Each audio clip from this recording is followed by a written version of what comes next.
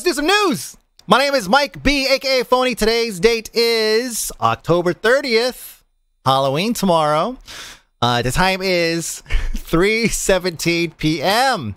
I'm joined here by my Yanks and some other folks too. Some other folks. And today we're gonna talk about we're gonna cook over some Yank news with some Yankee companies. Oh God. And we're gonna start with just one leaf. There's one leaf. That's right. We're gonna start with probably the most hilarious news of the year. of the at least if you were recently laid off by Blizzard, at least it's probably the most hilarious to you.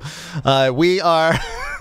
Shh, that's enough. Activision Blizzard reports 1.95 billion in revenue for Q3 2020, and they need to hire 2,000 people.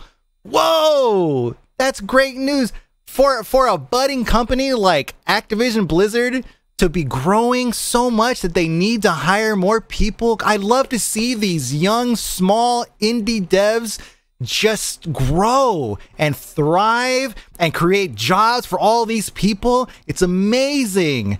So it's all bullshit. Unless you need, like I said on Twitter, if you need a seasonal job, hit these guys up. They'll probably get you in there for at least a couple months before their next quarterly earnings report, and they had to lay everybody off again. So they need to hire about 2,000 people. They did indeed lay off some people just recently. We covered it actually. It was like 300 people or something like that. Yeah, 300 people in Versailles, where they laid off a bunch of people. This was I think they mostly handle customer service in the EU, and I'm calling this off the top of my head. They did a lot of translation and stuff like that for titles out there. And so they lost, like 300 people there. They closed that office. Exactly, Ira. And last year, was it last year or was it this year? Anyway, so last year, they laid off like 800 people. Zarina was one of them. I mean, there's a lot of them. Just to name off the top of my head, but still, they laid off a ton of people, and it was, I believe, just in time for like a quarterly earnings report or something like that, and it just felt wrong. And so they always dump their CS and QA people into freaking shows. Exactly. We need to hire more people. Get the expendables. It seriously is very much. It feels like an expendable, like you're expendable when you work there. It can't be good for optics. Like, this really cannot be good for optics. Like, for them to come out and they had great. I mean, for the shareholders, this is amazing. If you have Blizzard stock, I'm sure it's going up, and that's great. Actually, is it? Hold on a second. Let me take a look, bro. Let me check my Robin Hood. Let me see where we're at. But if you have Blizzard stock, it's probably going up. Let me see. ACT. No. If I get any connection. Activision Blizzard in general is not good for optics. Yeah, get rid of them so you can rehire them for half the price. That's what it feels like. It's like you had all these employees who have been here for such a long time. Yeah, Blizzard stock has indeed gone up. Well, since the last time I checked, which is a long time ago. I'm waiting for the chart to load here.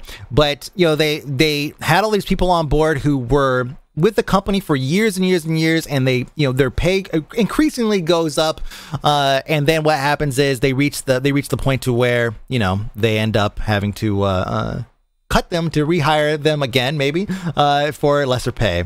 So yeah, let me see. A year ago today, they were at $55. This is about when I had stock in Blizzard around that time, about $55, and now it's at $75. So they have definitely, especially it looks like at the beginning. Oh yeah, of course, at the beginning of quarantine for like the U.S. And the world, really. Sorry, their stock just skyrocketed. They were at $50-$60 again around the beginning of the pandemic, and then they shot up to a high of August 7th at $82, and they've been cruising around that $75. So their new standard right now seems to be between $75 and $85. So they've definitely gone up a good 30-something% there. And it's just how AT. Oh yeah, sorry. I guess I could have done that. I'm just sorry. I'll just tell you guys the numbers, okay? But Activision, they are a business. They have to run things like a business. People be damned. People be fucking damned. You're always happy when Mike can figure out my crappy typing. Think, oh yeah, I got you. People who have been in a company longer and a role longer have a higher expectation for money plus percentage gains year on year. Cheaper to rehire. It's true, and you know, it's like, you know, it also is worrisome. Like you feel like if you get a raise somewhere, you have to think, is this bringing me one step closer to getting laid off? Potentially. Bobby needs his 17th yacht. Yeah, it's a business of the dumb excuse I'll never understand why people use it and accept it. Well, it's capitalism. Is what it is. The best thing that we could do if we want to show them that we're not appreciative of the stuff that they do and how they handle their personnel and all that stuff is just not buy their games. And you know what? A lot of times this stuff just ends up remedying itself. There's only so long Call of Duty can continue to release the same shit. I mean, I understand that they're making change. You know, there's some campaigns are better than others, but you can't say that every release of Call of Duty has been amazing. They've had their fair share of flops. And so there's only so long they could go before they reach a point where people are going to be like, you know what? I'm just kind of tired of playing this game every fucking year. I'm just kind of over it. They're running Call of Duty like FIFA or like NBA or like whatever. Like they're trying to run it like that. Bobby, another interview. I don't see why people keep putting devil horns on me. People not buying the 20th WoW expansion. Yeah, I mean, some of their games are going to lose steam eventually. You know, there is Shadowlands coming up. We'll talk about that in a second, but there's Shadowlands coming up, and we'll see if how that ends up faring. What do you do? It's 100% brand new game every single year. Yeah, I love that. We talked about, I think it was the last week or week before, we talked about FIFA. God, who was it? Was it Kotaku or somebody? Somebody just basically used the same exact review because the game was exactly the same. They just changed the roster. And so they just gave them the same. They just like literally just repasted the entire goddamn review. It was brilliant. Lots of gamers don't want to see how the sausage is made. Yeah, wow. What's weirdest to me is the flops of the Call of Duty games where they actually changed it. People want the same game over and over again. It's messed. Oh, sorry. I know. I'm sorry. Yeah. We'll get there. That was IGN. Oh, that's right. It was IGN. That was IGN.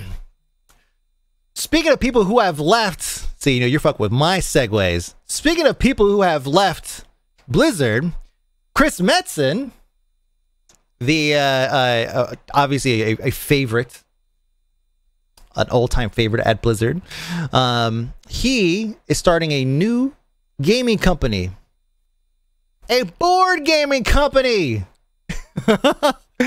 called WARCHIEF Gaming. And they actually had this article up, and it's actually, you know what, it's really touching. Like, I know that we have like this fantasy of what it must have been like to work at Blizzard in the early days when Mike Morhaime had his fro and it was just him and Metzen and all the other guys just like playing in the band and whatever, like in the studio, and then going back and working on content. Like, this was like, watching this video, it really played into that. It's like, man, like you really feel for what you appreciate what Chris Metzen has done.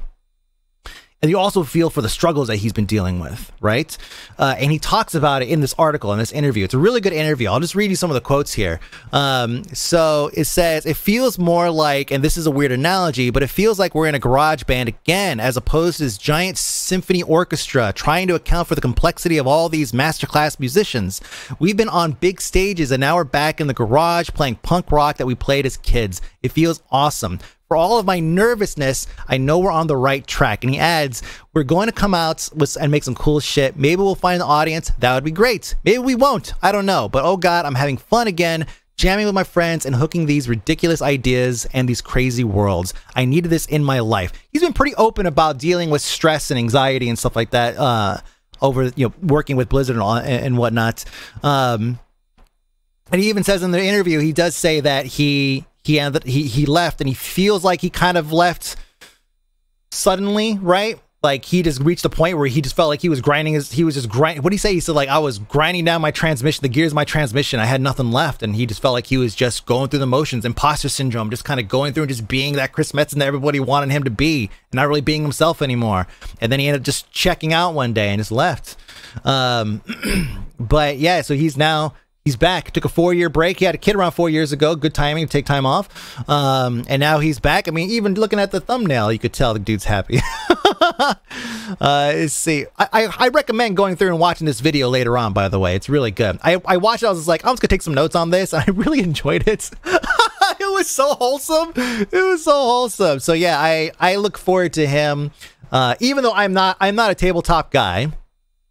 But I know some people are BL Tank, and others are. So this is, this for those of you guys who are, World of Warcraft fans, and obviously, by proxy, Chris Metzen fans, and you also are big tabletop fans. Boy, you guys are just in for a treat.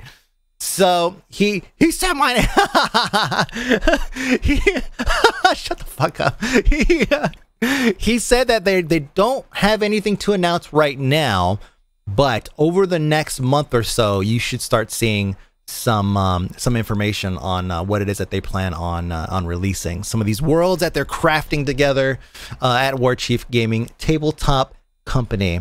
Pretty awesome. So yeah, we got Mike Morheim's got his own thing going on. We got Chris Metzen's got his own thing going on. Like, this is great. I'm really loving seeing this, these guys who have departed from these people who have made the games that a lot of us have grown up with, right? Whether you started with World of Warcraft or Warcraft 3 or Tides of Darkness or Rock and Roll Racing, which is what I did. That was I didn't know it was a Blizzard game. I just liked the game. And then later find out, I was like, what? They made Rock and Roll Racing? That's awesome.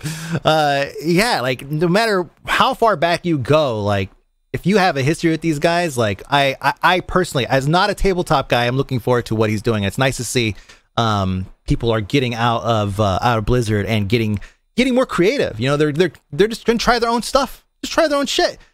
Chris Metzen and Mike Morheim don't have to cater to fucking Zoomers, right? They cater to us, and they know it. That's the content they're going to be making. I'm sure the product they're going to be putting out is going to be stuff that's going to be geared not towards, people who are in maybe early 20s or whatever, which I'm sure there's none of you here, but they're going to be catering to people who are, their age, because they have the freedom to do so. They're not going to have a board. They have three full-time people working for them at Warchief Tabletop Company, Warchief Gaming, I should call it. But they have like 3 full-time people, so it's like, who's going to tell them, hey, you should probably make this a little more accessible for younger folks? Fuck off. So yeah, is it get away from Activision? Really? Yes. He really does look happy. He does. The interview is really great. I highly recommend going and taking time to watch. 7 minutes. We'll be interested to see this version of them, lessons learned version. We a bunch of boomer yanks in here today.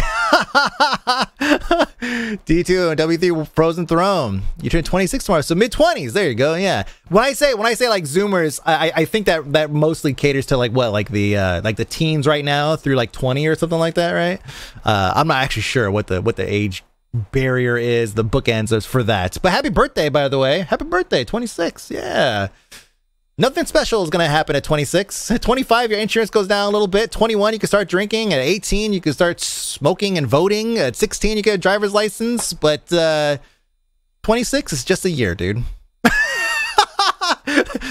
I'm not trying to steal a thunder or anything. You still can have a great time, right? You can still drink and do whatever. It's great. But, Smokey's 21. Is Smokey 21? Oh, wait, no, wait, well, not here. Come on.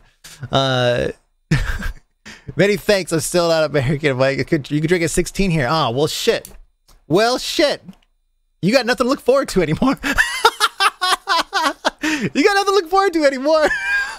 Now they're just numbers. And remember that when you hit 40, okay? They're just numbers. That's all. They're just numbers. All right. Is it 21 in California to smoke? I didn't know that. Wow, they changed it to 21. I had no idea. That didn't stop anybody from smoking in high school, though. They had a smoking section in high school, for fuck's sake. I guess it was illegal to purchase. That's what it was. It was illegal to purchase, but not illegal to smoke. That's probably what it was. I don't know. At 19, we could order weed online and drink up here in still Mexico. Dang. Man. Gotta be sneaky with that shit when you were a kid. Well, I was a kid, man. Same when I was 16, I was able to drink in Netherlands. It was 18 years old. I always knew about Netherlands being like, you could go there and do anything at age 14. I was like, whoa, that's awesome. I'm gonna totally go there. It's like, no, I'm not. Like ever. One day though. Anyways, news. So, speaking of World of Warcraft, we'll go and jump back on into the WoW. Wow, look at this release dates. Enter the Shadowlands on November 23rd this year. So spending the holidays with family and friends, leveling in November, raiding in December. Yeah, this is definitely going to put a bit of a damper on some folks' plans, especially if you had already set aside time, whether it be through your employer or through your family or whatever, to basically level in WoW and do whatever in WoW. Now, maybe this is Blizzard trying really hard to keep us all safe during the pandemic. They know if they could get enough of you to not go to a family event because you're busy playing WoW, they could save lives. So you see, Blizzard is looking out for the folks. They are. Maybe not their employees, but at least the common man. You know, the common nerd. Plans meeting family for the holidays during a pandemic. That's why you gotta live in a bubble for like 2 weeks before you can do anything, for fuck's sake. Look at Kardashians. Look at the Kardashians. All you gotta do is stay in a bubble, and then you could get an island and go and have a great time. And it's awesome. It could be like nothing. It could be like it was before. You can have a crummy Thanksgiving food anytime. What crummy? Rhoda? What are you talking about? Food is amazing. It's amazing. I see the new CEO of Blizzard thinking that we are keeping the people safe. That's what they're doing. How long did you have the coof? Like a week? It took me like 8 days in February. I know my symptoms lasted, and I still have some, but most of them subsided entirely. The brain fog is the one that sticks around forever, and it's so weird. It just like you could just be working on something and focusing, and all of a sudden, whomp, just gone, just disconnect. Weird, but otherwise though, yeah, it was like a week. It was like 10 days from the beginning of my symptoms. No, it was like 12 days, beginning of symptoms to the end of the majority of my symptoms. But anyway, so and a hologram of your dead praising your husband who commissioned it. That's right. Yes. Oh my God, where's that link? I have that link somewhere. Hold on, I'm gonna find it. I have to find this. Oh my God. So yes, Kanye West, loving husband to Kim Kardashian, made a hologram, right? You know, they had the island and all that good stuff. They went and did that. It's a hologram, and in this is a hologram of Kim Kardashian's father, right? Which is precious, right? I can't find the clip. Oh, I can't find the actual clip. But in it, her father says that you married the most genius man ever, Kanye West. It was like, what the fuck? Like, does his narcissism just have no bounds? He can't not. I mean, maybe it's a joke. Maybe it's a joke between the two of them. Maybe it's like a thing. It's like, this is funny between the two of them. But come on, news tangent. Shh. We could do that here. Come on. Anyways, so back to this. So, what were we talking about? World of Warcraft. Yes. So Shadowlands is dropping November 23rd of this year, Thanksgiving Eve, and which means it's going to drop. You know, this was like 3 p.m. PST. So there's no Black Friday shopping or anything like that. So you could skip family dinner and do all and just basically just level, I guess, just play. For those of you guys who don't have any family plans, which is probably a lot of you guys, a lot of folks are not going to get together for the holidays. Then this is actually a really good day. Like, I know it's easy to say that's fucked up, they're putting on a holiday, but in terms of a pandemic, when most people are not going to be getting together anyways, but still are going to have 4 days off. I mean, I think that's, I think that's good. That's good, man. And you have no plans for Thanksgiving? Yeah, look at the raid dates and classic raid dates. Oh, I didn't look at the raid dates. Although I did see somebody actually linked this thing earlier down here. It says, yeah, this didn't last very long. This is pretty funny. It says, during the holiday season, this is 2019, November last year. During the holiday season, we want to be considerate of our players with the release timing of new content. Many guilds are still progressing through the Eternal Palace, and we want to give them enough time to finish the raid and earn the cutting edge, blah, blah, blah. Before opening a new raid, we try to avoid releasing new content tiers during the holiday season so that players are not encouraged to choose between progression and spending time with their families and friends. This also helps ensure us that we're fully staffed to support any required hotfixes or turning issues that may there should be tuning issues that may emerge. So, or the countries that don't celebrate Christian holidays. Oh no, yeah. Obviously, I'm speaking on behalf of the Yanks. But yeah, it's we try. They tried. They tried. You know what? It's from a business perspective. This makes a lot of sense. They know that a lot of people are going to have those 4 days off in the States, right? They fucking know. So, of course, they're going to release it on the 23rd because that's where they're going to have the highest player turnout.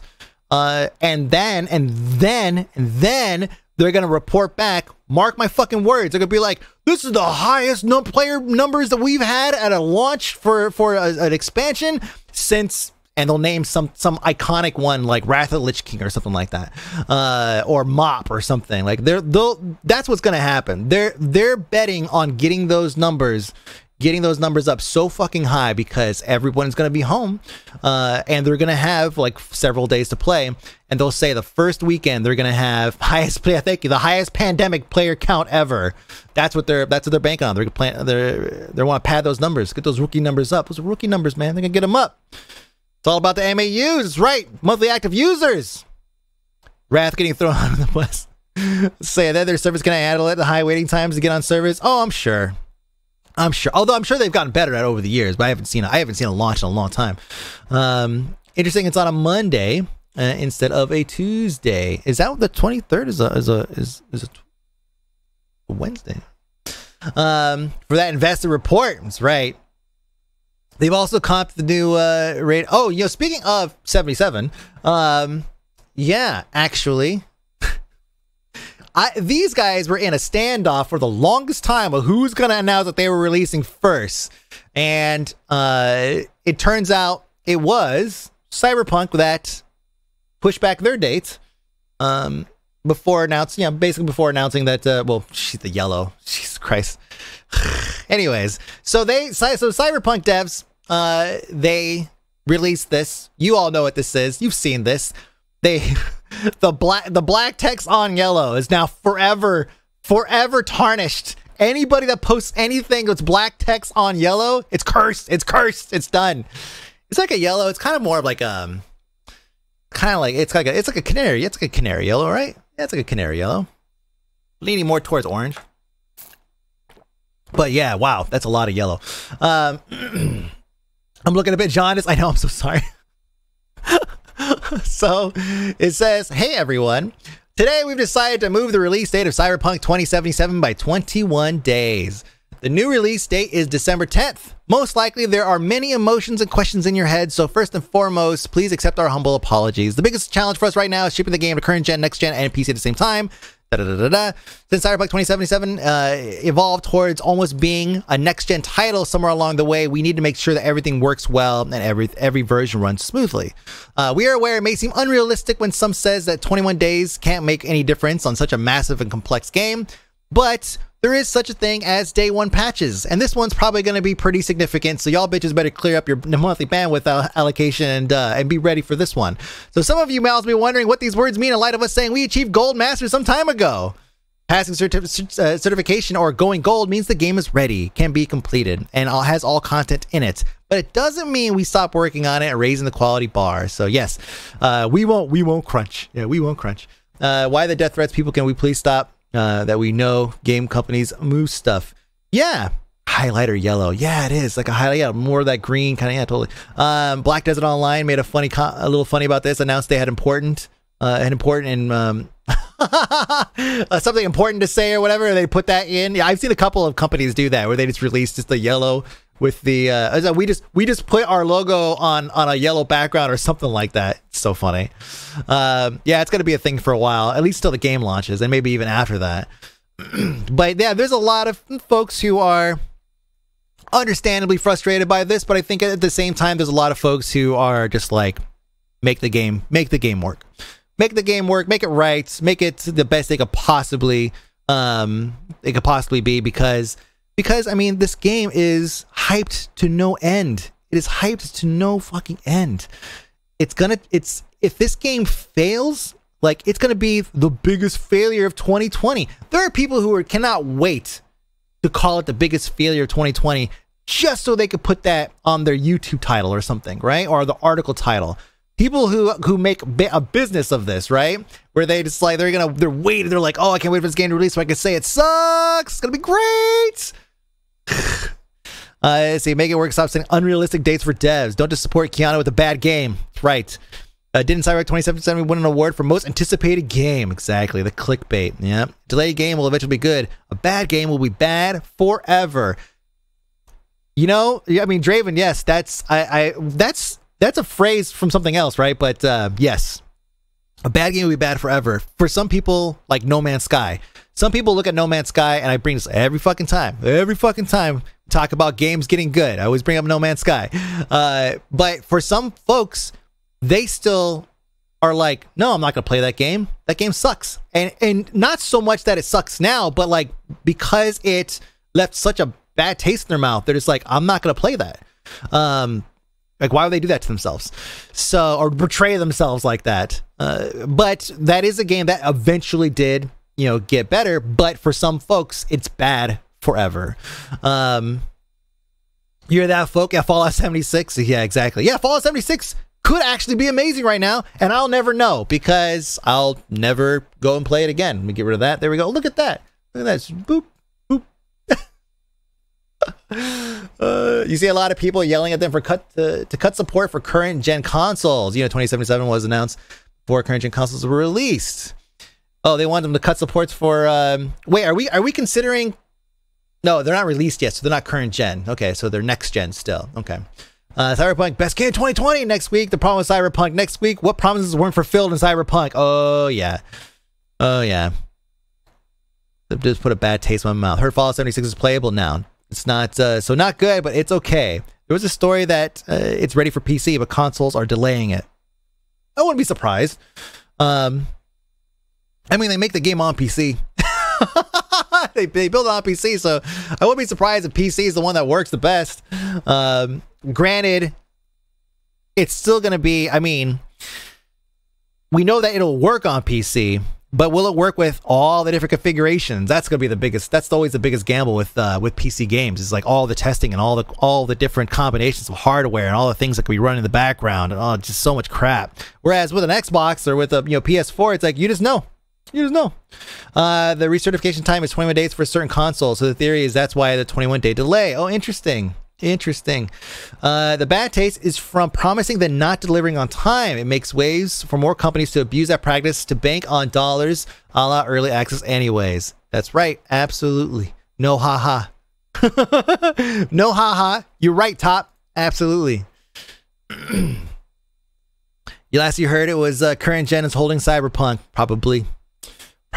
They do have a recertification time of like forever. So last week we talked about, and this story dropped the day of or the day after we did our last news show, and I was a little upset, but I'm really glad that we waited because there's a lot of stuff tied into this. So. Oh, hold on a second. Fallout 76 this week. It's on Game Pass. It's not better. I couldn't heal. Took 5 minutes to activate a quest item. Granted, it's better than when I first tried it, but before if I wanted to play it, if the sound was fucked, I had to reinstall on video drivers every time a bug came out. Well, shit. Sounds like it sucks.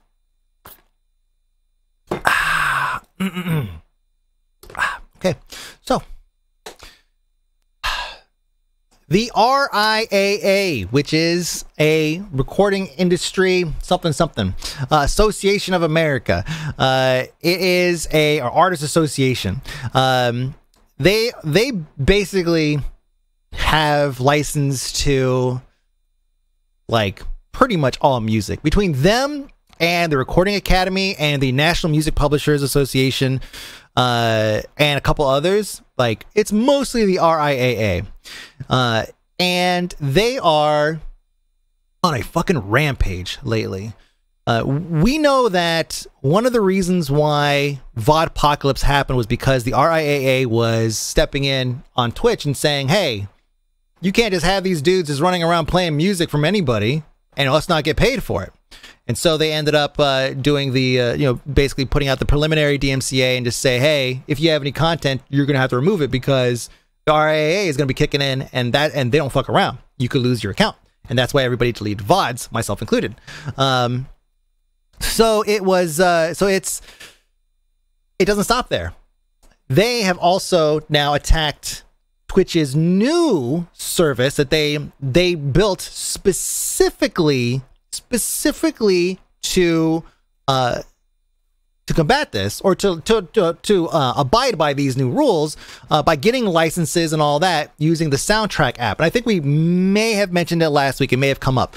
But Soundtrack is supposed to be a licensed music service that you can use on Twitch, so you know that music is played. That you can play music. The end user can hear the music, but I guess it won't show up in the VOD. So it was a great tool to basically keep your VODs music free. Just for licenses, you get DMC, you get yeah, exactly. So they hit them and they said, you didn't get the right licenses. You didn't do this. You didn't do this. They're like, you didn't do anything right. And they started coming down on them. So it says right here, let me read this. It says, they basically say Twitch isn't doing enough. So it says, a letter obtained by Variety accuses the service of failing to secure the proper sync and mechanical licenses for its recently launched Soundtrack tool, as well as, quote, allowing and enabling its streamers to use our respective members' music without authorization, in violation of Twitch's music guidelines, among other claims. The platform was primarily used for gaming until COVID-19 pandemic, when its music live streams began to surge. It's always been used for music live streams. It's just nice to be able to throw in there that maybe got bigger during the pandemic. But we know that music's been around on Twitch for a very long time. 8-Bit Drummer, Jovian, Top, lots of people have been doing music on this service for a long time. These music guys would set up a deal with Twitch so they could get money and don't get bad press. Or maybe because there are so many artists on Twitch making music, just make a label. Riot has its own fucking label. Why can't Twitch just make a label?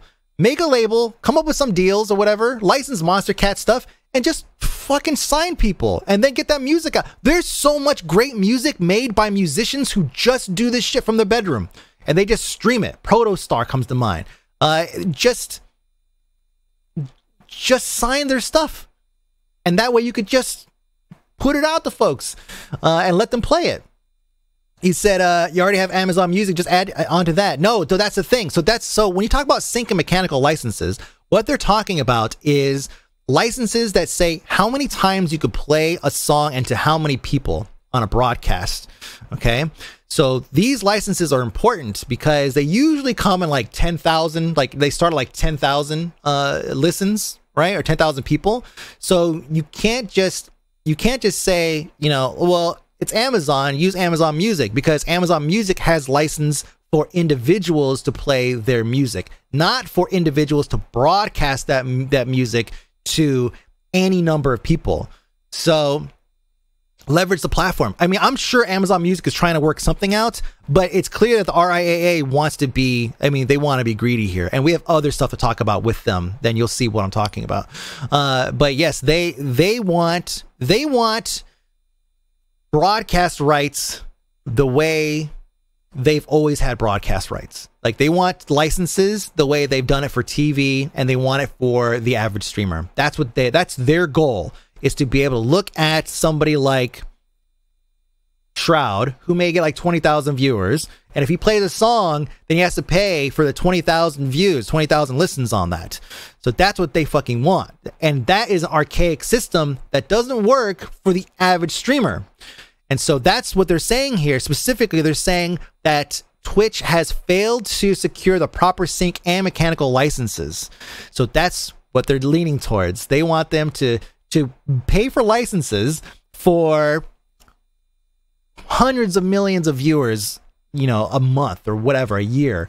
That's what they're looking for. And this is definitely going to get bigger than this. This is absolutely going to get bigger than this. Because, like I said last week, if you take away all of this licensed music, you take away a lot of the character that is some of these streamers. And if you take away some of that character for some of these streamers, and we all start playing the same fucking music all the time, right? From the same pool of like licensed royalty-free music or whatever, then all of a sudden all of your content becomes homogenized. And now you look, it's like, wow, this is all the same. Like again, the example I used last week was you watch any other, like any random vlog on YouTube, and you're gonna hear like the same music across several of them. And it's just like, okay, because they pull from the same pool of the same collection of licensed music, royalty-free music, not royalty, but licensed music through YouTube. So this is something that Twitch really wants to fight. They need to do something about this, or Amazon. They really need to do something about this, because going down this path of not allowing us to play any music at all without risking losing your channel is going to really hurt Twitch. I mean, first off, music, there's a lot of music streams that probably just aren't streaming music right now because they're afraid they're going to get nailed. As a matter of fact, there are some folks who are trying to find workarounds here, creative workarounds, but I mean, let me just show you.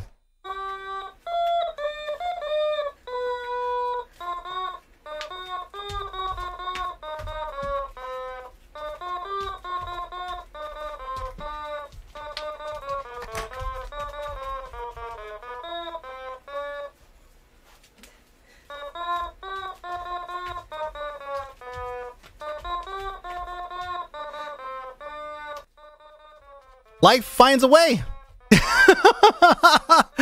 And apparently so do streamers. Can't play licensed music, so you got to do the next best thing. But this is where I mean, you know, I joke, but that is where we're going. If we can't play, and I get it, trust me, as a musician, like I totally understand that it feels like you're stealing from the artist by playing their music on your stream or whatever. But the same argument can be made for musicians that can be made for indie developers, right? It's like if you play their game, like, I don't know, Among Us, and that game ends up selling fucking millions of copies, are you gonna be mad that somebody's playing your game on Twitch without buying a performance license like Alex Hutchinson thinks we should all have? Probably not. You might just let this one slide. And the same thing goes with music. Like, I discovered a ton of music listening to Jovian, like years ago. He would stream almost every night, and I found so much great music through him. And then even listen to Top like a couple weeks ago. I found a whole lot of great drum and bass I didn't even know existed. Like, it's fantastic. Yeah, streamers are a tool that the RIAA should be utilizing. If anything, the RIAA should be paying the fucking streamers to play their music the same way that companies pay Instagram influencers to pimp their shit. Games on Twitch are free PR for the game, good or bad. A ton of people will never think about buying a game until a Twitch streamer plays it. Exactly. You're basically giving them free advertising for the music industry. It's so out of touch. Absolutely. Absolutely. They want to sell more CDs, guys. Come on. The guitarist from Dragon Force get taken out for playing his own music. I wouldn't be surprised. In fairness, if the music is like a 5% volume backing bed compared to the game taking up 90% of the screen, I think the music has less case to be made for you exposed people to music. Well, yes, of course there's going to be, you could find these cases where it's like, oh, okay, well, it's only played at a certain amount, it's not loud enough, so you play it at all. Yeah, you can find cases like this for sure. But in general, though, we're talking about like 8-bit drummer, we're talking about Jovian, we're talking about DJs in general. These are guys who dig and they find music that they like and they play that music for you guys, and what happens? You turn on, you add it to your Spotify playlist, so you're actually contributing revenue to these record labels. Hi, babe. Thank you so much. Cheers. How many times have I brought games because of eating for breakfast? Exactly. Again, the same case can be made for that. It's a margarita, and I almost dropped it. Oh, Jesus Christ. It's a margarita.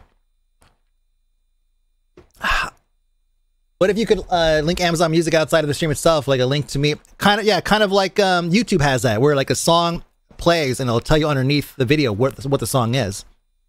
Is that a new CD store? Don't drop it, I know. Check out the Drop Frames episode with Mike Shinoda. It's got some interesting perspectives from someone inside the industry who also tries to stream on Twitch. I'll have to watch that. This is not the first time that it's been brought up, but I will have to watch that for sure. Because, like I said last time, like Mike Shinoda has definitely got lots of industry experience, of course. I'm curious what his thoughts are on this. From my perspective, I feel like either Twitch needs to just make a label. Twitch needs to make a label and just tell the RIAA to fuck off. It's like, fine, we'll run your DMCAs, we'll tell our people not to play your music, and that'll be that. And then when the RIAA sees that they're not selling CDs like they used to, then they're gonna come up with something different. They're gonna come up with a solution. This is like Napster. Napster that evolves into like Kazaa or Spotify. Like there's like a fork there, right? They're gonna come up with some way to make it work. They have to. They have to evolve. This is definitely an example of the RIAA just falling behind on tech, attacking things that they don't need to attack. And it doesn't stop there. Well, first off, this is the kind of shit that's happening. So this is Jake and Bake. He's an IRL streamer, predominantly an IRL streamer. Walks around town, I don't know where is he. I think he's in Japan. I'm not sure. But I know he travels around and he just walks around. Just IRL streamer, just typical, right? And guy says, just to be clear, this is a 30-second clip from 2.5 years ago. It was from an outdoor IRL stream. I probably passed by his shop or was in a place that was playing a song in the background, and now I'm in danger of losing everything. How is this even realistic? Real quick, it says, I feel the problem also isn't black and white. Some people want to share what they like and that's good, while others want to use something because it's free and they don't have to do any effort. Just because something exists on the internet doesn't mean anyone can and should be allowed to. Yes, there has to be a middle ground here, and I do feel like if Twitch takes a stance of saying, fine, we will make sure that nobody plays your music anymore. We will penalize those that do. Obviously, it's going to hurt us, but I think that if Twitch leverages its existing base of musicians and starts releasing music that they can license to anybody on the platform, basically an open license to play it anywhere on the platform, I think that would actually make the RIAA think twice about this. They could sign. What will happen is they'll end up signing big ass artists. They'll sign like T-Pain or fucking Soulja Boy, right? They'll start signing these art or Mike Shinoda. They'll start signing these artists, and then all of a sudden Twitch will become its own standalone record label, and they only have to market to themselves. That's the best part. They only have to market to themselves. So anyways, yeah, this guy got a takedown, and it was Kanye West. Left yourself. Kanye West gets 2 mentions this episode. What the hell? So yes, in this thread though, it says to reach out to the RIAA, they claim it for attraction. What? How? They don't care. I wish I could.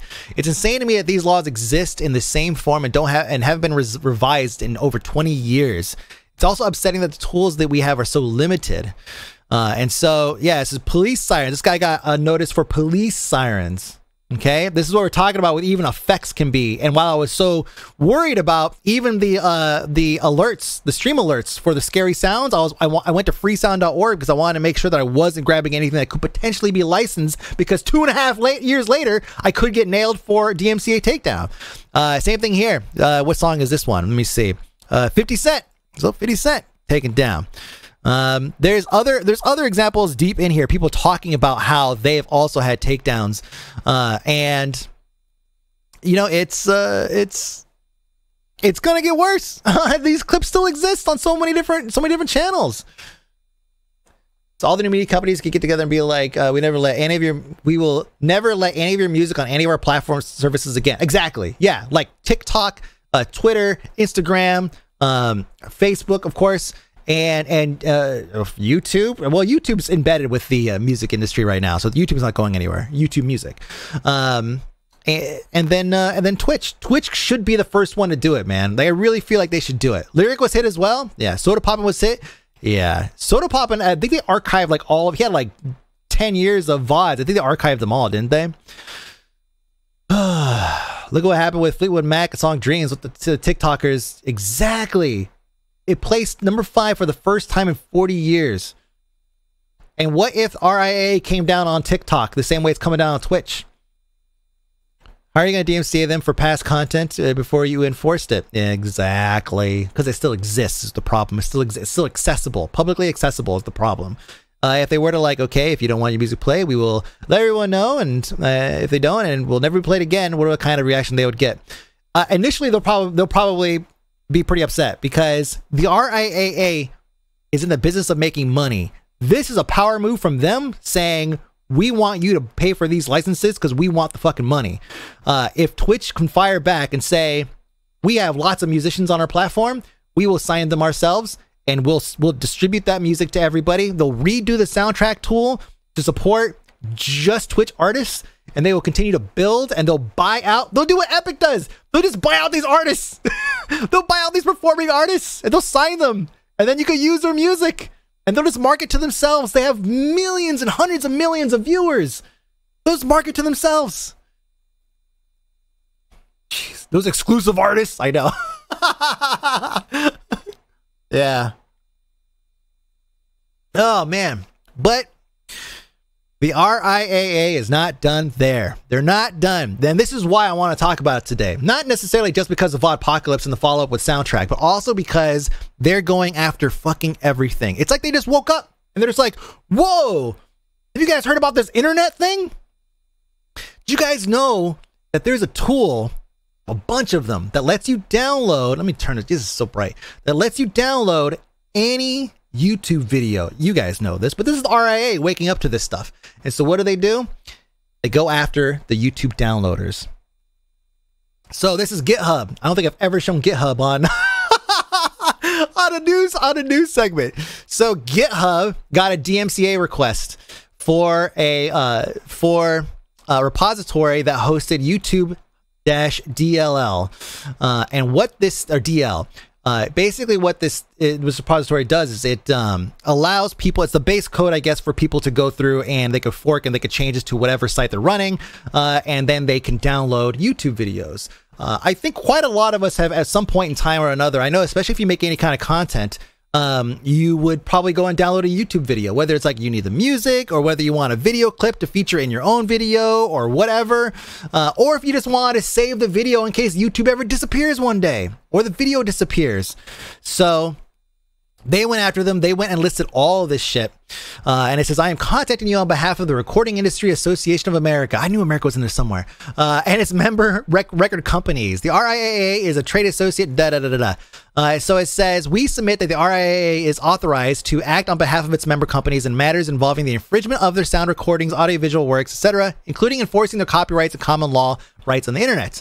So, copyright violations. We have learned that your service is hosting YouTube-DL source code on its network at the following locations, among others. So they list all these locations, and all these are just different, like a porno page. There's all these just different like video utilities. And they basically say all this stuff needs to come down. Why?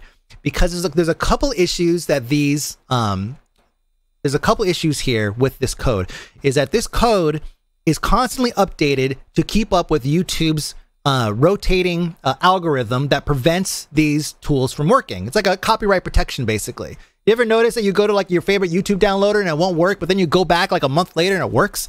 Well, that's why, because the base code has not been updated, and then it was.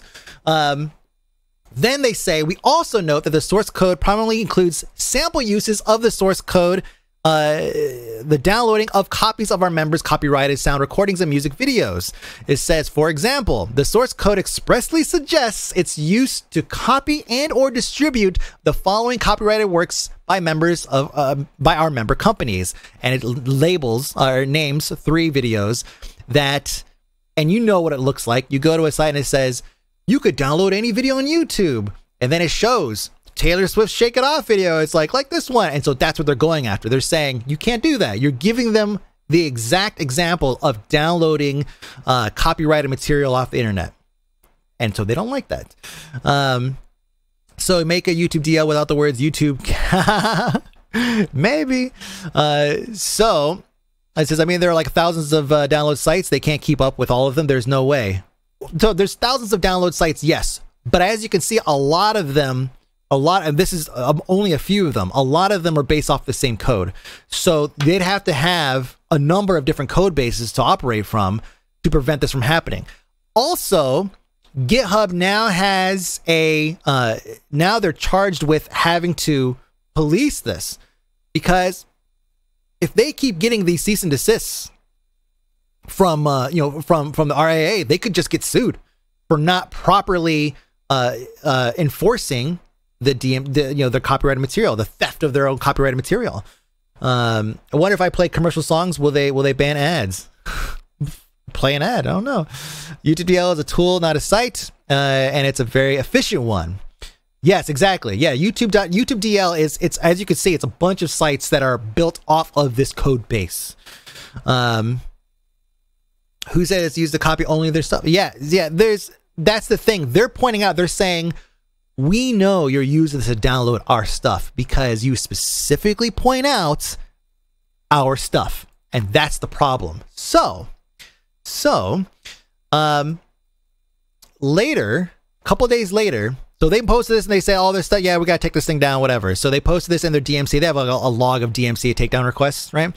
And so in an IRC somewhere, the CEO, allegedly, the CEO of GitHub goes in. He says, "Hi, folks. I'm the CEO of GitHub. We'd love to help get YouTube DL repo restored as quickly as possible. So if any maintainers who are here would like to message me, please go ahead." And the first comments are, as you'd expect, troll.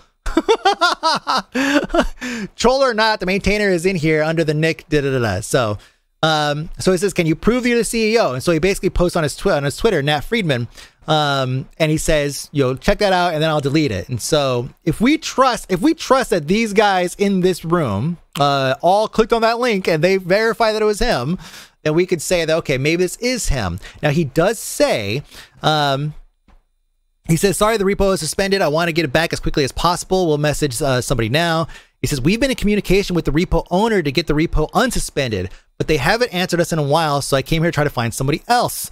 And he says, "Just trolling." So he says, what do you believe it would take to get the repo unsuspended? The removal of the links in question, the JS interpreter, or the entire YouTube extractor? And he says, "Just the rolling cipher circumvention code," which is the code that I mentioned, the anti-copy whatever code, and the examples of how to get copyrighted material. So what he's planning on doing is getting them to abide to the word of what the cease and desist letter is, because it's all legalese, right? So it's, if you abide to the word, it's like, okay, well, we remove those links, and we've gone ahead and also changed the way the cipher code works or whatever. They could probably repost it, and then from there we'll see what happens. Obviously, if you remove the cipher circumvention code, that might pretty much eliminate the use for using on YouTube, but I can't speak to that from a coding perspective, right? Like maybe the end user can tailor it or something. But still, they're just going to follow. Yeah, you sent us the instructions and we did exactly that. I don't know what you're mad about, but we know it's going to be followed up. We know it's going to be followed up. We've seen now so many examples of the R.I.A.A. just waking up out of a coma thinking that it's still the year 2000, and they're going around and just slamming everybody, trying to get some licenses out, trying to stop people from stealing their stuff, and malicious compliance is exactly what it is. And they're not going to stop. Like this is not them just coming out and then go back into hibernation. They're going to keep going. They're going to keep pushing this until something changes.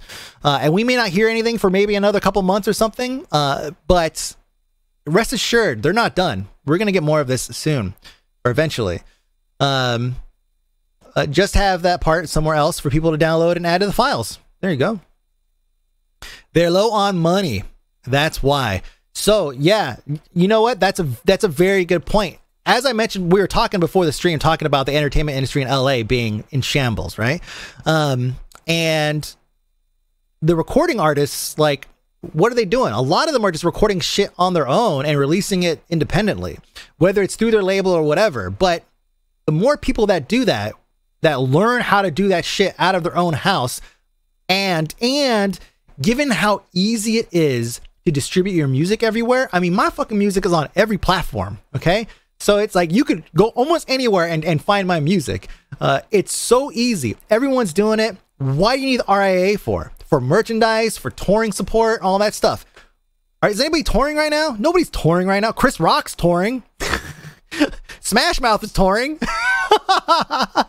So yeah, this is for sure the RIAA looking at ways that they could probably try to make some money to compensate for what they've lost through this pandemic, because it's not going to end anytime soon. We're not all going to wake up tomorrow and it's fine. Probably got at least another several months before this thing clears up, maybe more. Is this RIAA trying to stay alive? It very well could be. It very well could be. The more artists they fail to recruit because they're doing it themselves, the more artists they fail to put out on tours where they can make a shitload of money through Ticketmaster, inflated prices, the more money they lose. There's no touring, man. There's no touring right now, which means they're not getting that Ticketmaster money. They're not getting new artists. They're not getting any of that shit. So they're hurting right now. So I would not be surprised if all of this is the act of a cornered animal, right? Trying desperately to get some kind of traction somewhere they can make some money. Gonna have to sell a yacht. I know. How can we get more money from what we have without doing much? Yeah. Artists are reaching a point where they don't need labels or the RIAA. This really does feel like the start of an industry shift. Exactly. We thought the same thing. We thought the same thing when Napster was a thing, because any of us could put our shit up on Napster, and Kazaa and LimeWire. Any of us could put our music up on any of these services. We were using, forums to promote our stuff, and now we have social media where now all the forums have all conversed into like 3 major platforms. So now you have a place to go and promote your stuff, and you're amongst other artists. Even Twitch is one of those platforms. This was all the biggest money earners for them have the name recognition to release their own stuff from home. Spanish for the 1900s, 1 year, 8 months. COVID is the same thing. Yeah, it feels like it. I mean, I'm sure. Trying to show their worth to undecided artists. How do those independent artists protect themselves against piracy? Oh, piracy. Oh, man. You know what's funny? That's something that could probably scare nobody right now. I don't think you could go up to any 16-year-old who is making just some fucking sick beats and just say, aren't you worried about piracy? He's gonna be like, bitch, no. He's gonna be like, who the fuck no? Like, get my music out there. Like, yeah, that's just the older we get, the more savvy the younger ones get with tech, right? They understand this shit. I mean, obviously we do too. Like, we grew up with Napster, we grew up with LimeWire, Kazaa, the Audio Galaxy 3000, or whatever the fuck it was called. We grew up with all of these things, so we know that piracy just shows you more music, and in turn you end up buying more CDs. Or now the services, you pay for the services. Now you don't get you pay Spotify their monthly premium, so you don't get ads. So there's ways that you can, or you can watch your favorite video on YouTube, music video on YouTube, you get an ad before it. So yeah, the industry evolved in that sense, but the RIAA is stuck. They're stuck. The best way to combat piracy is to make it easier to buy it than to steal it. Exactly. You stopped giving a shit when I was 11. Remember the good old days of searching the net for index pages? Oh yeah, or a lack of index pages. That was always the best. You get the directory tree. What's this /images folder? Ooh. You found so much stuff through there. So yeah, moving on. See, I legit laughed at you couldn't download a card. Yeah, because you had all the CAD files. Exactly. If it was bad for the kids, they wouldn't care. Too hooked on that social media fix. Yeah, all they care about is like, can you get my music into TikTok, right? Which honestly, by the age of 16, I'm sure that most musicians already know how to distribute their own music and get it on services like TikTok, or services like Instagram or whatever. I have a checkbox that I click in my distributor, my digital distributor website. I check a box and it will automatically monetize on YouTube, or which is unchecked, or on Facebook and Instagram and a couple other sites, which is checked, of course. Yes, if you put my music on Facebook, I'm gonna make some money off it. Okay. I don't see the upside to it at all. While streamers are going to pay for licensing it instead of just using free licensed music, what indie creator is going to turn down free exposure to thousands of people? Exactly. Twitch has a winner here. Like they have a winning hand here. They can definitely reach out to all of these artists on this platform, and there are lots of them, and just license their music. Just sign them to a label or something. And they don't even, and the thing is, they don't even have to pay them that much, which sounds shitty to say, but really, they don't have to pay them that much. A lot of artists are just like, well, I was making $0 before, and I can make X amount now, which could be $100 one time, which is what I got for APB, for my song on APB, $100 one time. And they might take it. It's like one song, put it up there, everybody gets to listen to it, and then they can make more music and all that. Who knows? But still, they could license this stuff for probably far less than $100, honestly. $100! I know, $100! Whoa! An entire Benji. That's right, I got a whole hundo for that song. You had that song on repeat when you played APB? I'm sure that song got, oh man, probably millions of plays in APB. And I got $100.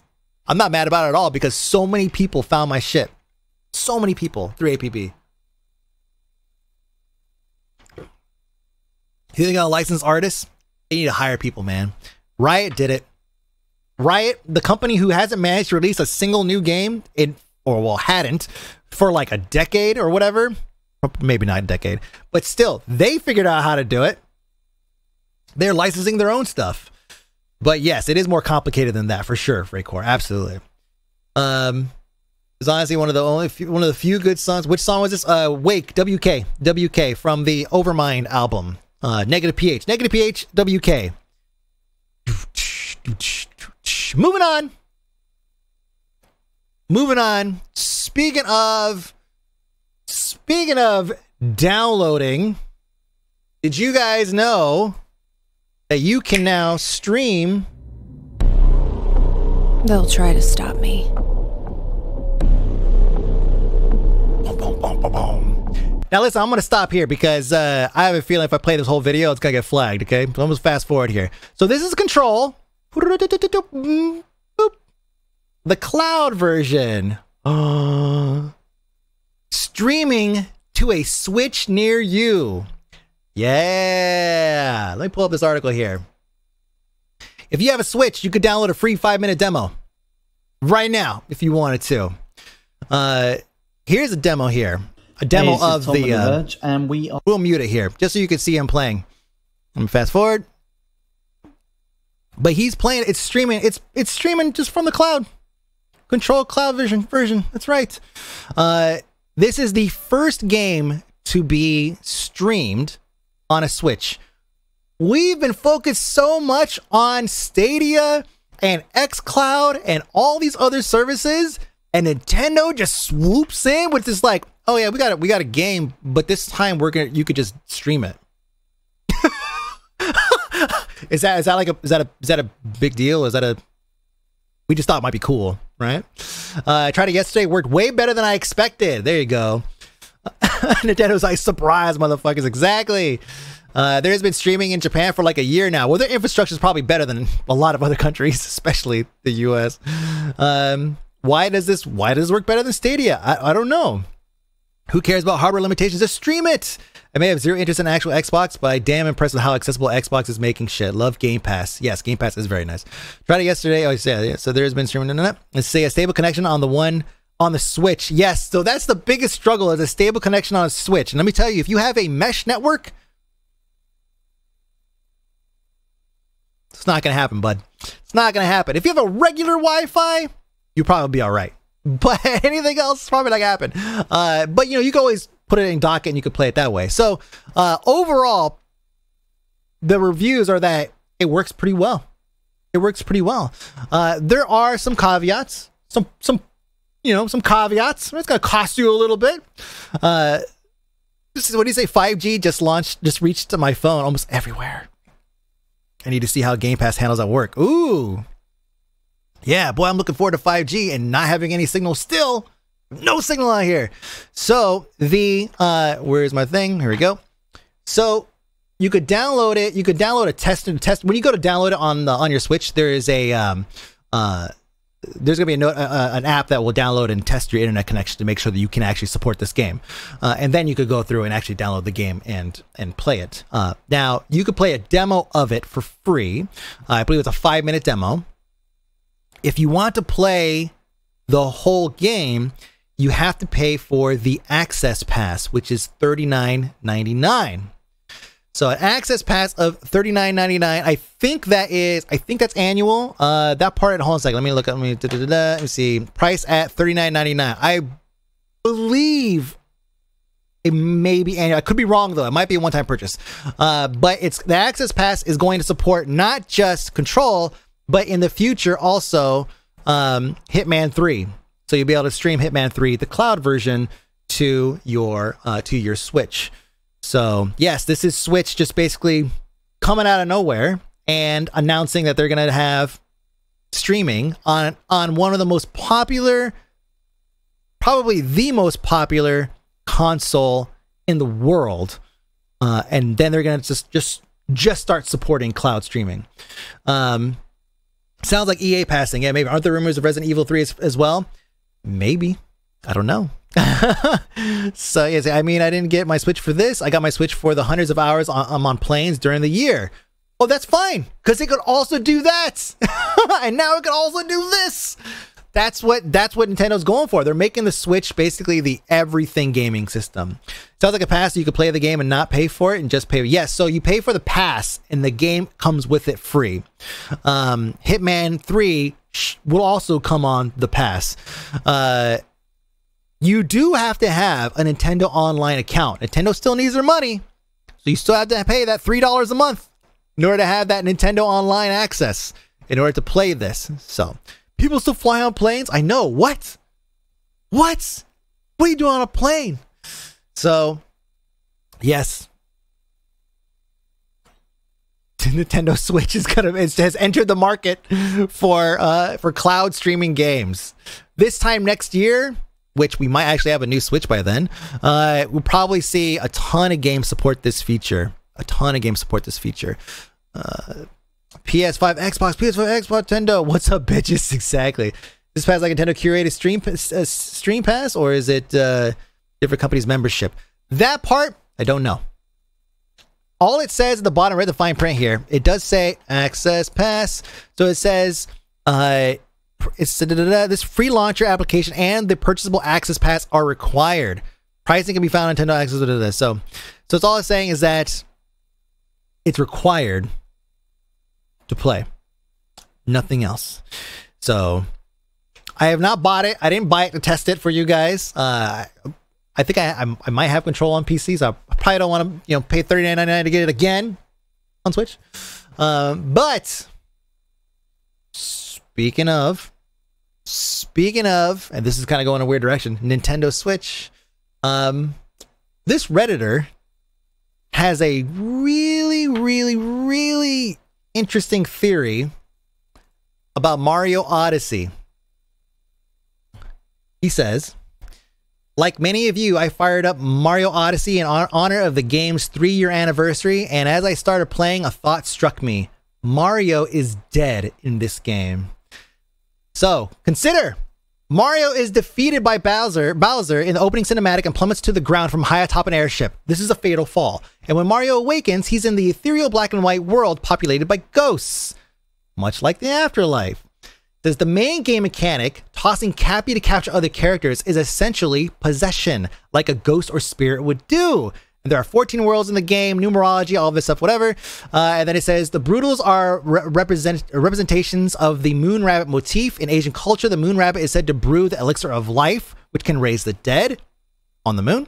The first creature you possess in Mario Odyssey is a frog. In Japanese, the word for frog, kairu, is the same word as return, as in returning a beloved character, i.e. Mario, from an untimely demise. So, did you find it odd that Luigi and Yoshi aren't initially in the game? Well, it makes sense now. It's because Mario is dead. People got way too much time on their hands. I saw this and I was like, I need to show everybody this because it's such a good theory. Like, it's such a good theory. He's dead. Isn't that crazy? It works. It works. Aliens. Snowpiercer. It's a sequel of Snowpiercer. Is this like the Final Fantasy 8 sequel is Dead Theory? Oh, I didn't know that. Squall is Dead Theory. I didn't know that. Damn drugs. This is wild. The high deep thought moment. Exactly. Yeah, that's a pretty good theory. Actually, I didn't read the comments here. Let me see. I think the bigger question is if Mario in Odyssey is Mario, or if it is the hat controlling Mario. Anything in the game that gets the hat put on their head is controlled by Mario. But wouldn't the hat be controlling Mario since you control other creatures you have the hat on? What does this guy say? Then why I keep dying? This guy's ruining my narrative here. Then why I keep dying?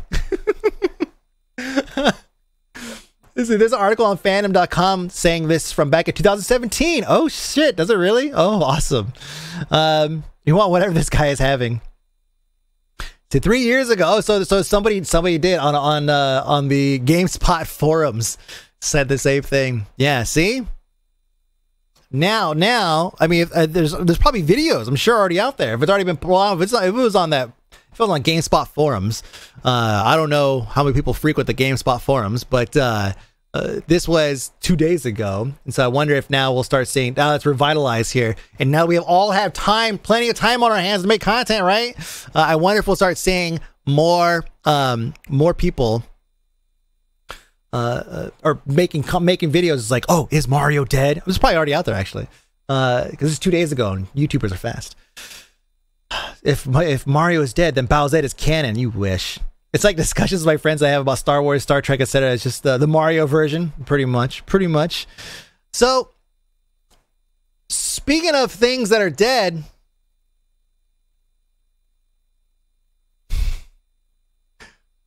Fall Guys started a new Instagram account, and I followed it because I wanted to see how many followers they would get, because they are it's a very big game, and they're pimping it all over the place.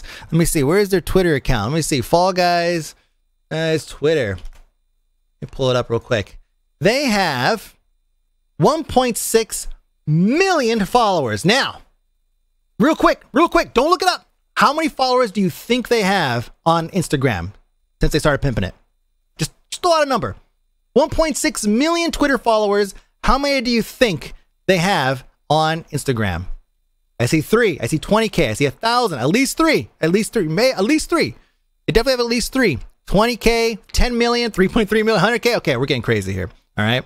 Now you guys are making shit up. Blood Chill, 10K. Oh, Blood Chill's pretty close. They have 10,700 followers. Listen, I understand that maybe Fall Guys on Instagram is not the most impressive and most viral type of content you could get on Instagram, right? Maybe not really geared towards that. But I am surprised that of the 1.6 million followers that they have on Twitter, that this is all they can muster on Instagram. I have more followers than Fall Guys on Instagram. And I might actually have more followers for a long time, because they had a huge boost at the beginning with a lot of followers that hit them, and then just trickle, just basically nothing. This made you curious on Twitch. Yes, so we're talking about that too. Instagram is for censored titties. Beans don't have titties. I mean, they could always they could paint them in. They can have OnlyFans. See, that would have been better. If they made a free OnlyFans, that would have been hilarious. But they're trying to cater to kids, so maybe they shouldn't do that.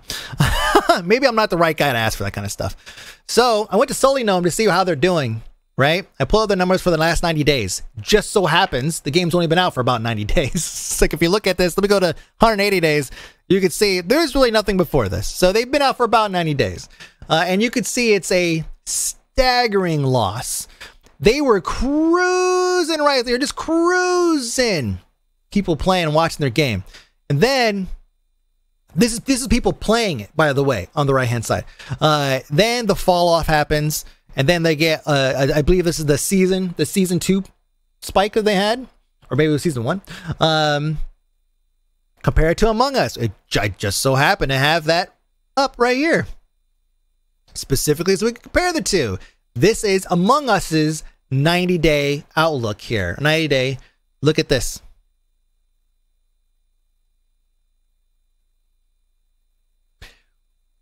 It's hard to say definitively that Among Us killed Fall Guys. It's easy to say suggestively, just like, oh yeah, are you kidding me? This is a bean game, this is a bean game. Yeah, they did it. That's what happened. They're two very different games. But the numbers show that the timing of that was pretty telling. I actually wonder what would happen if Among Us had an Instagram account. Do they have an Instagram account? They haven't pimped it, not that I've seen. But if Among Us made an Instagram account, how many followers they would get. Because they right now are still cruising. They're still cruising in that first wave. People are playing the game. Look at this. This is steady. There's spikes. Sure, there's spikes. But this is, in general, this is this is what you want to see. This is steady. And we look at Fall Guys and it's a steady decline. Among Us is also super accessible, being free on phone and runs on any potato. It's true. Very true. What about Hades and Phasmophobia?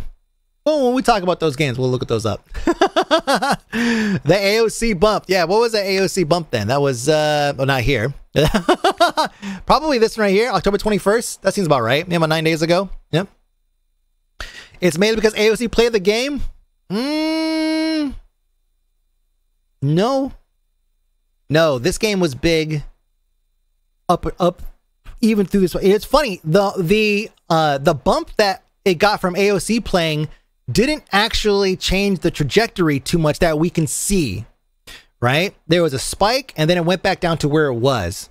Yeah, she played the game because it was already huge. Exactly. So it had anything to do with AOC. What did you link here? His Instagram account, the dev's Instagram account. Let me open this up real quick. Have they pimped this anywhere? 3,944. I wonder if I'm following these guys. I wonder if don't look at my suggested. Don't look at my suggested. It's all titties. I wonder if they've pimped this anywhere. Like did a big push. Like when Fall Guys did it, they did a huge push. I wonder if they were to do something similar. I mean, first of all, I don't think that their dev team is as active on social media at like anywhere near what Fall Guys has like a dedicated social team. You know, they have a dedicated social team and they're just like memeing all over the fucking place. I don't see that same type of push from Among Us. That being said, there's still a respectable number of followers. Let's see, I do got new messages. That's right. Let's see, streamers and YouTubers picked up Among Us over Fall Guys would probably be a big part of it. Among Us only has like 3 devs. Yep. I don't know what Fall Guys has, but I'm sure there's more. Let me get that suggestion list. Just go look at who I follow on Instagram. It's easy.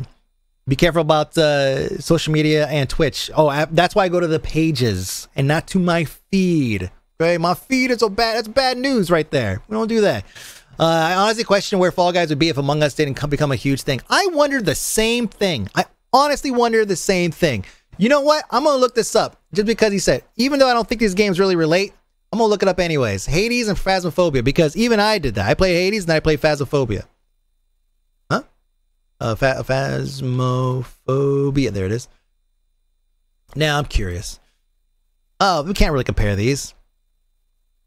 Hades got, yeah, no, this is not, yes, I'm sorry, Teddy, it's not a good comparison. But we do see that Phasmophobia is still doing really well. They're trending downwards. I would like to check this after the holidays, though, after Halloween, to see where they're at.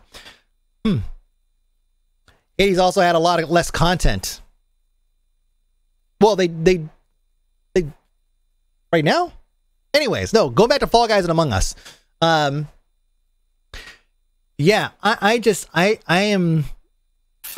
don't know if Fallout guys, if Fall Guys can ever dig themselves out of this hole. Fall Guys would have petered off just like it has with Among Us Rising. I was bored of it a long time ago. Yeah, we played it. We played it for a couple sub nights, and I think by the second night, I was like, "Cool, we're done. Like we're good. I'm good." It was exciting. First time playing it. The music is hype. The music is great, and the action was fantastic. And then once you do it a few times, you're just kind of like, okay, cool.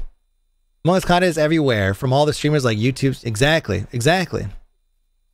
I mean, Fall Guys content was everywhere too. Let's not forget that. Fall Guys content was everywhere. Like they were just mainstream hype. And then Among Us happened. Fall Guys is one play wonder that never changes. Among Us is always a new experience because people make that experience. They have to sit and watch for 10 minutes. Oh my God, yes, that's true. That's true. They need a better system for that. I don't know what they could do, but Era, you're a little biased. Among Us is player-driven content. Fall Guys is game-driven. That's right. But hey, they both got beans. One bean game is just doing better than the other. I do wonder what the next bean game is going to be. What's going to dethrone Among Us? We only have an attention span of several months. If we look at this chart of Among Us here, we can see that they are trending downward in number of people that are streaming it. The viewership is still maintaining pretty well. So, and actually, let me change it to 30 days here. Yeah, we could see, I guess it is trending down on viewership. Hard to really, I feel like the spike really does not help it any.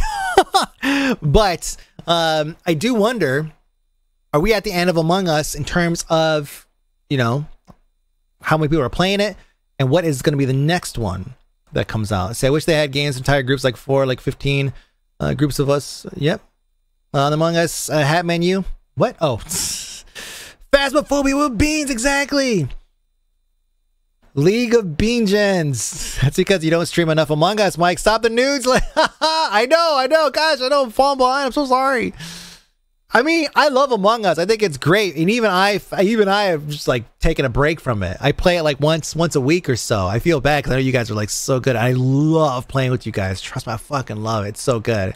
That's why I saved those VODs. That's why I like on that playlist that I posted on YouTube to save all the VODs that I had. It's all Among Us VODs because it's my favorite. One of these years I go back and watch it and watch Dominius stab me in the fucking back. Speaking of Among Us, I would like to recognize Victor for some of the art that he's made. He calls it Streaming an Image. He actually made an Imgur channel here. I would check the site here. An Imgur page where he has basically these summaries of like streams that we play, and he puts together these comics. There's a couple here I've actually not seen, but they're so good, and they're so simple. They're just simple, but man, they really do capture the moments really well.